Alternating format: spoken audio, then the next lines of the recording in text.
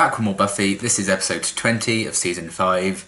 Very, very excited to get into these final 3 episodes of the season. Last episode was really, really good. Tara's kind of had her brain sucked, which isn't ideal. Glory knows Dawn is the key, also not ideal.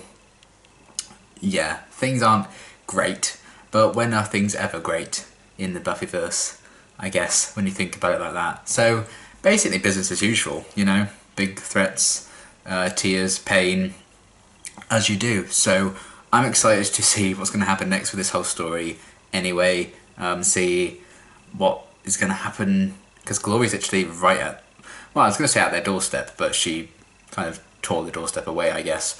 So to see how they're going to follow on from that cliffhanger, I'm very, very excited about.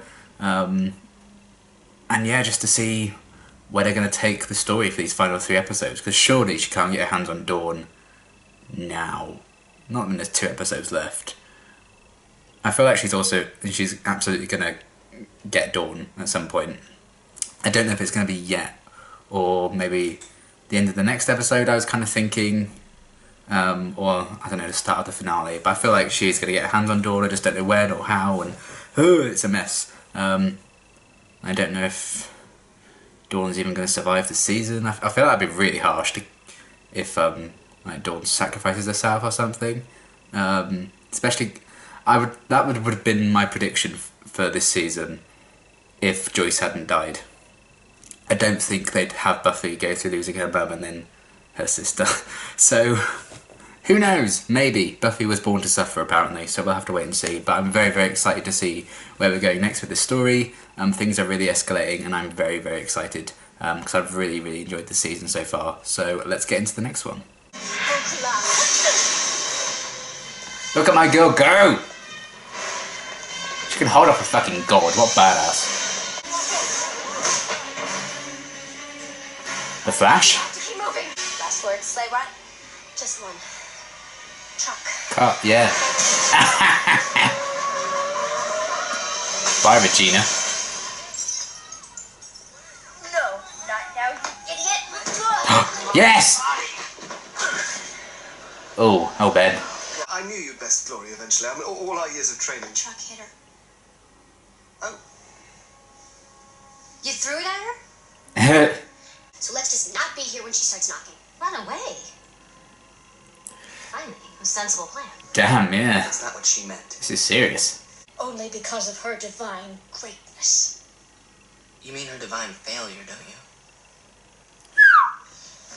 And you should feel honored to be bathed in. Oh yeah, I'm thrilled. Especially with the part where she gets her key back and I cease to exist. True, this so appealing form. Yeah. Is Breaking Bad? What's he doing here? Just out for a jaunt. Daddy's putting the hammer down. I am here for this. Season 6 is just them on a road trip. Shiny. Yes, I suppose it is. Firefly? Pretty little girl, she's shiny too. Oh. I'm sure he's comfortable. The monks. I'll be honest, I'd forgotten about these lot. The Slayers. Huh. Hey, Gramps, bloody step on it. Step on what? Driven tricycles with more power. Alexander. Is anybody else queasy? Snacks. The secret to any successful migration. Oh my god. Who's up for some tasty fried meat products? Hey! Oh. Tara, no! Oh. Sorry, she didn't need to. She doesn't know what she's... Spike understands. We know. No biggie. Look, the skin's already stopped smoking. Evil nasties are supposed to flee from me, not the other way around. You're not fleeing. You're moving at a brisk pace. Rightly referred to. She's not Buffy the Glory Slayer. I don't blame her. It just keeps coming. Glory, Riley, Tara. No.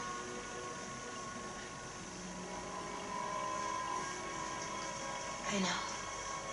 At least things can't get any crazier. right? Oh dear. You had to say it. No, this is your fault for saying that. Oh, bloody hell. Weapons? Hello? You're driving one? Don't hit the horsies! We won't! Aim for the horsies. Oh no. Watch out!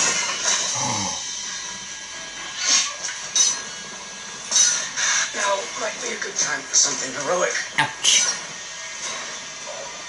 Xander, catch! Sam's just trying not to throw up. Hello! From a giant praying mantis to fighting the Knights of the Round Table on top of an RV. I hope I didn't rent this van.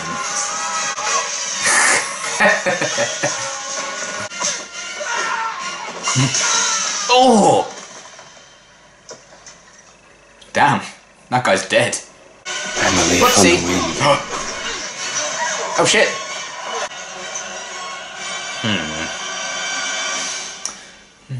Could have gone better. Ow! Easy with it, delicates. They'll heal. Florence buddy that can go to rescue. Okay. Oh god. Okay, this No one else, you bastards.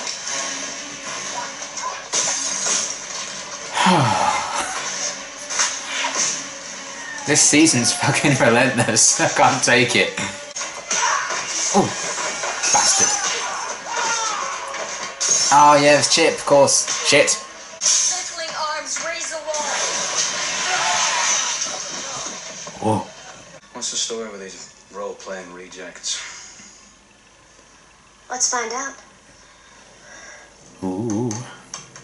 Giles. If only he were not, bleeding out. The key is too dangerous to be allowed to exist. No You're matter too what dangerous form to be it allowed is to pressed exist. into. There's nothing to fear, my brother. The beast may have taken your mind. There's plenty to fear. I swear to you, she will never know the taste of your heart. Oh. Well, that's nice. Clerks! I want the witch's barrier down. Now! They're clearly trying, buddy. I wish they wouldn't. I'm so proud of you. You've come so far. You're everything a watcher. Everything I could have hoped for.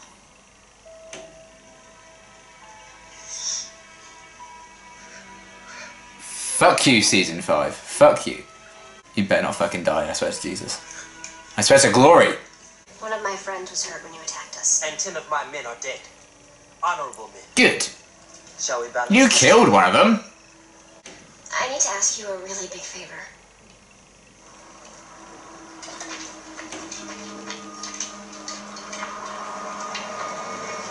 Oh no. For fuck's sake. Oh my god. Take what I can get. Thank you for coming. My pleasure. Don't think you're going to be thanking him in a minute.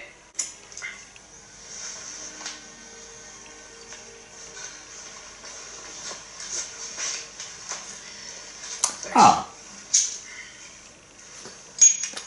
That's something. You know those things will kill you. Seldom a harbinger of glad tidings. Seldom. I don't trust people who say seldom. What do you know of the beast? Strong, fast. Falls in love with Belle. Banished to this lower plane of existence. Forced to live and eventually die, trapped within the body of a mortal. A newborn male created as her prison. That is the beast's only weakness. Kill the man, and the god dies. Unfortunately, the identity of the human vessel has never been discovered. Oh, who could it I don't understand. Now, I've seen So they're gonna have to kill Glory. Ben. There's a whole lot going on in the hairy chest department. Once the key is activated, it won't just open the gates to the beast dimension. It's going to open all the gates. The walls separating realities will crumble. That might be a Dimensions problem. will bleed into each other. Guess cutting skull doesn't seem so bad now, huh? It's not you. You know that. But it's in me, isn't it? Something inside so strong. I won't let anything happen to you. I promise. Oh, no, you shouldn't have ended the promise. Oh, no. You can save all their lives by ending one. The little girl. Shut up. The key. Shut up. Destroy it. I said shut up. The will of the beast will be broken. She will fade. A distant memory. Oh, and that would tempt him. Oh, no. Oh, no. It's just the way life is. Okay, give it. Will, open a door.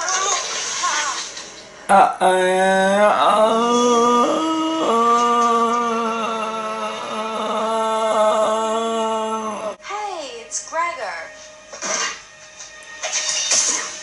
Oh, it was Gregor. No, it's not.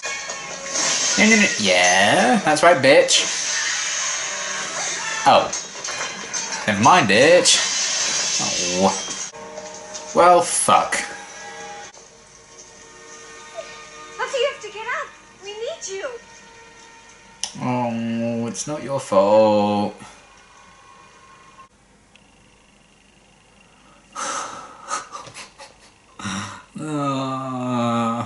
Okay, really liked that episode a lot. It felt like another very different kind of episode. The fact that they were kind of travelling a lot for most of it, and you know, I'm so used to having episodes just set in Sunnydale. It's weird to kind of really see us not be in Sunnydale for the majority of it, and that was very interesting. Man, this season's kicking my ass. It just doesn't stop. I'm not even sure I have 2 episodes left. I feel like I have another 22 to go. That is one thing about season 5 for me. This is the first season where I've really been feeling like it's one cohesive story, even though I'm like watching it in like 2 or 3 episode kind of chunks at a time. It still just feels like one long story strand. And I know that's kind of been the case with previous seasons, because obviously they have like long running arcs and stuff. But I don't know, I just feel like they really nailed it this season with making every single episode feel important and necessary, and just so much has gone on this season and it's insane, but it's not overwhelming because it's just flowed so naturally.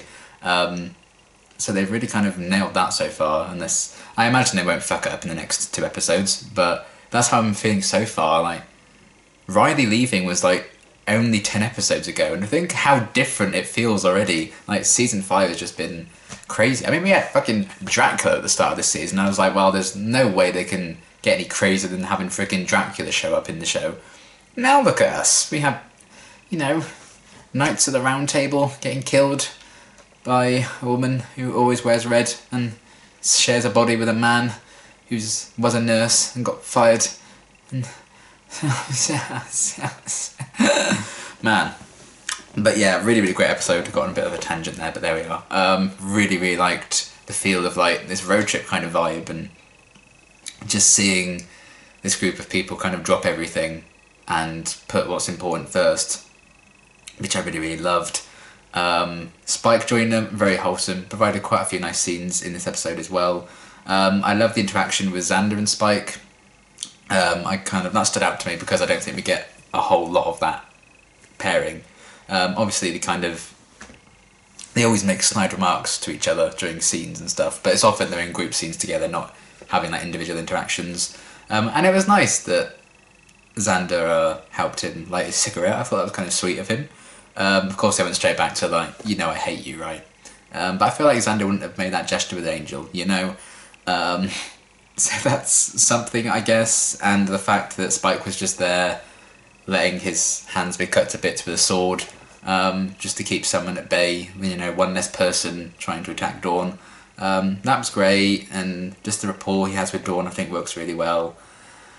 And yeah, we just saw a lot of different kind of moments that I really appreciated, and just seeing how much this group of people have kind of grown as individuals, but also as this collective, and they're a family, and I just love how seamlessly they can work together, you know, whether they're making that force field spell, Tara, obviously still going through the motions of what Glory did to her, but everyone's still understanding of her. That was another Spike moment I really liked, actually.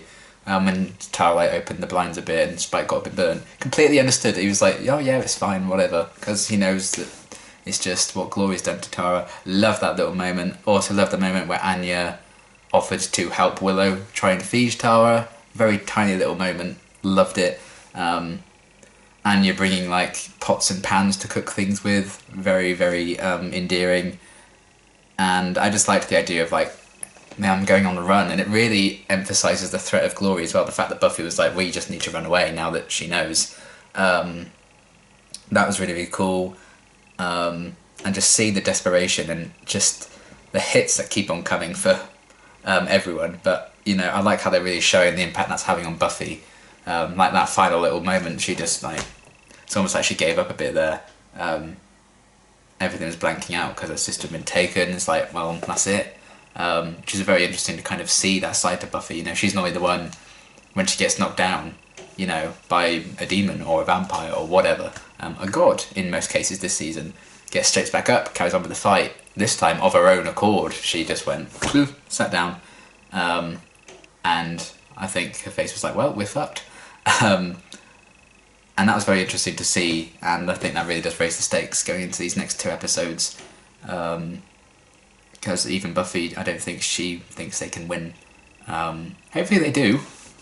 But yeah, I thought that was very interesting. And who did Buffy had the scene with? It might have been, I think it was Buffy and Dawn had a really nice scene where, you know, Buffy was kind of recounting all these things that have happened to her really recently. Giles said in the episode, you know, she's had quite a rough time of it, to put it fucking lightly. But yeah, she lost her mum, she lost Riley, all of that craziness and all that sadness. It's really beating her down. I think it's interesting to see that as much as the show is called Buffy the Vampire Slayer, it's nice that we kind of get moments like that last little bit where she's just like, oh my god, or we need to run away. Because while she's the Slayer, she's also human. I think sometimes she has to forget that because it's her duty to. She can't let herself be beaten down like any normal human would, because that's not what her role is. But sometimes that's going to happen because she is human, even if she probably wants to pretend that that's not the case sometimes, because that would probably make her job a lot easier. So I loved how they kind of portrayed Buffy in this episode, and everything she's gone through kind of finally hitting home. And hopefully this is kind of the low moment before she can get back up again like she always does, you know. So hopefully that's what that is. But I really liked how they kind of showed that in this episode, and showed all these little connections between all these Scoobies that we all love so much. So yeah, that was great. Oh, the Giles and Buffy scene.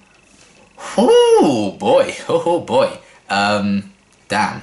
I kind of been like, okay, we've had the really sad moments of season 5 out of the way now. I think we're going to be good. It's going to be action and excitement for the rest of the season. Nope. No. Take my heart out. Just seeing Giles. We've always seen the adoration and the love he has for Buffy. We've seen that since basically season 1. Even in the last episode when he was talking to her about, you know, Dawn needs you to do this, blah blah blah, and she's like, yeah, I can do this, and he's like leading her out, like with his hands on his shoulders. And I was editing the YouTube cut for that, and got to that scene. I was like, oh my god, look at the love and adoration in his eyes when he's like guiding Buffy through, and just to see him, you know, say how proud he was of her, which we already knew, but to hear him actually say it, it's just so wholesome. And the fact that he was hurt as well, he probably maybe thought he was dying. So he was like, well, what if I'm dying, what do I need to say to Buffy? And he wanted her to know how proud he was of her. And I'm getting emotional again. Fuck.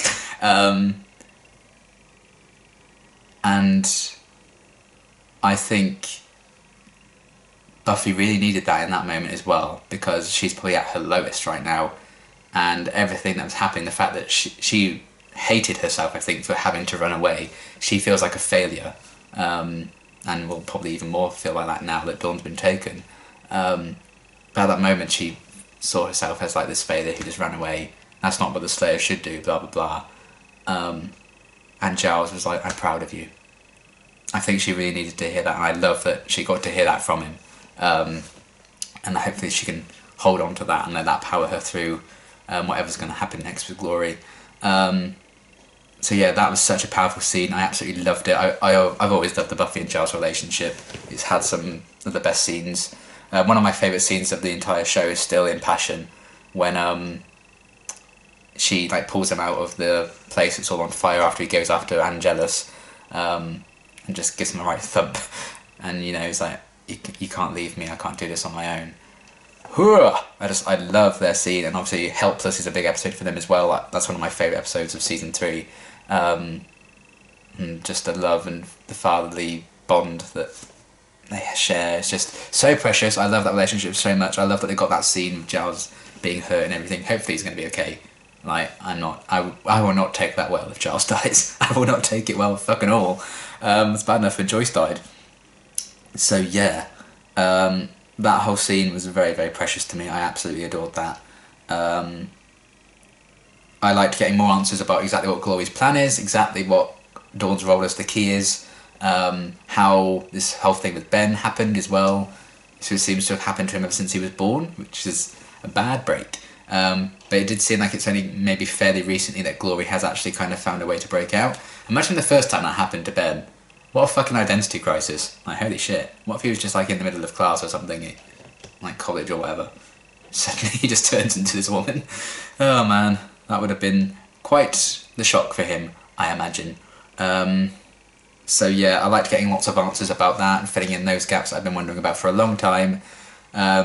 When Buffy called Ben in to like help Giles, I was like, oh shit, and that whole thing. But at least they kind of know now. They saw Ben transform into Glory, so they know how that's connected. And the fact that there is a chance they can kill Glory, but they'd have to kill Ben. Not sure how I feel about that. The ends would probably have to justify the means, but Ben on his own, I actually quite like the guy. He didn't ask to kind of be what he is the same way Dawn didn't ask to be this key. Buffy didn't ask to be the Slayer. I like how that's kind of all linked with those characters as well. And I think that kind of makes sense why Ben and Buffy could establish that sort of connection anyway. But getting lots of answers about that whole thing was really cool. I do think Ben is just a genuinely nice guy, because, you know, he could have killed Dawn in that moment when the guy was telling him about it, to be free of Glory, but he didn't. But is he going to be collateral damage? I don't know. That's the only feasible way they have of killing her, and they might have to take that option, and I'm like, oh god.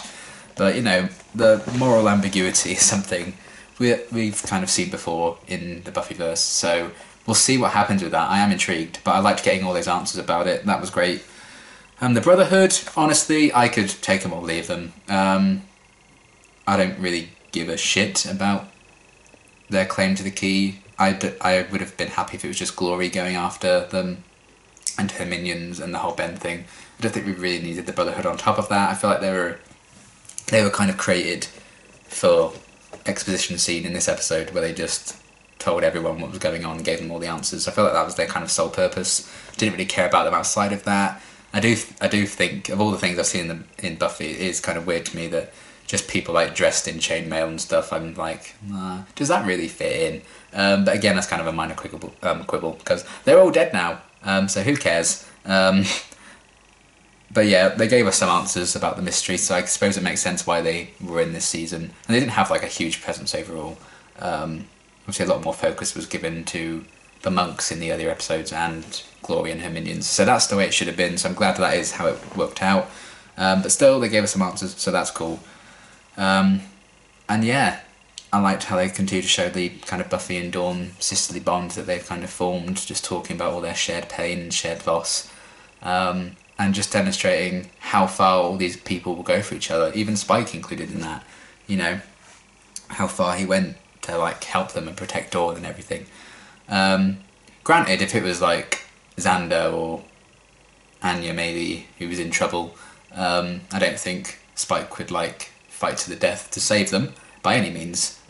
He's an evil vampire, but he has that connection with Dawn, and I think he would fight to the death for her, which is very wholesome.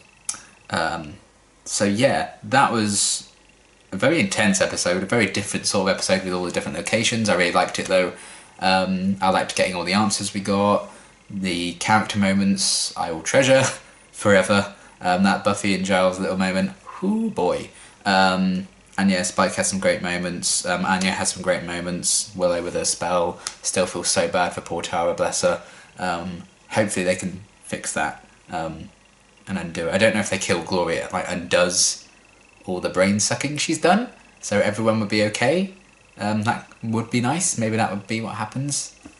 I don't know. And yeah, everyone finding out about the Ben and Glory kind of thing as well was cool. So yeah, really, really great episode. Can't wait to see where we go with these next 2 episodes. And the fact that Glory now has Dawn isn't ideal, so the stakes are probably higher than ever, and I'm very, very excited to see where we go with it. But that is the end of this Buffyverse cycle. The next cycle of reactions will be the next 2 episodes of Buffy, so I'm going to be finishing off season 5, and then I'll be getting back in and finishing off season 2 of Angel. So very, very excited to see how they're going to wrap up this season very, very soon. And yeah, can't believe we're nearly at the end of season 5. We nearly only have 2 seasons left. Terrifying. And yeah, I believe the finale of season 5 is also the 100th episode. So it's crazy to think that I've done 100 Buffy reactions. I've already done over 100 Buffyverse reactions, obviously. I think that was an Angel episode, I think, my 100th Buffyverse reaction. I can't remember exactly when it was, but it will be my 100th Buffy reaction, which is insane.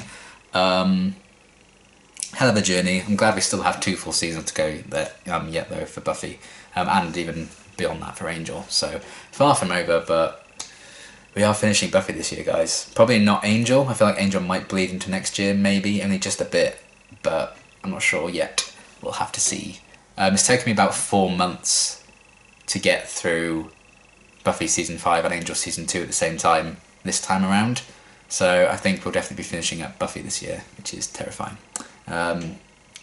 Because June will be 2 years since I started it. So it's been a hell of a journey, and I'm excited to see where the chapter that is season 5 will be wrapping up, and to see what's going to happen, because I am aware that from season 6 they moved to a different network, and I think they may have treated this as like potentially the final season. So that's going to be interesting to see how they go about wrapping this up. I am intrigued. So yeah, very, very excited to finish off this season in the next cycle though. I hope you're excited to see those reactions as well. And yeah, until then, thanks for watching.